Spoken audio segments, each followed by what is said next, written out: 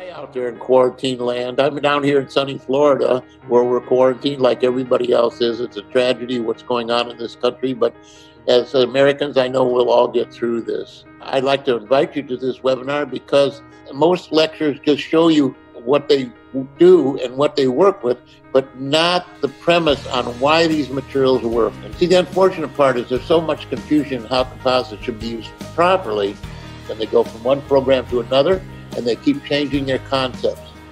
What you need is one concept that's going to work for you routinely every day. Well, really what my lecture is all about is the technique of doing the procedures. There's so much emphasis on the materials that everybody forgets the technique.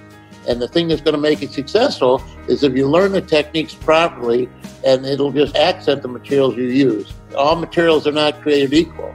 And there's a place in dentistry today, especially in composite dentistry, everybody has to know what each material brings to the bonding scenario.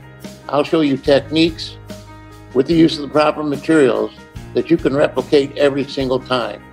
And that's what you want.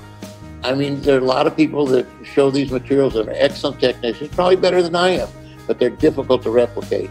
I'm not. I can give you an excellent result every single time after watching this seminar.